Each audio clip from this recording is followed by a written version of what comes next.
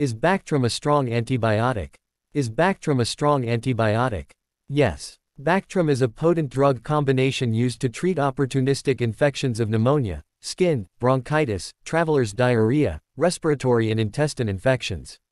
What is Bactrim? Bactrim is the trade name of an antibiotic combination of sulfamethoxazole and trimethoprim.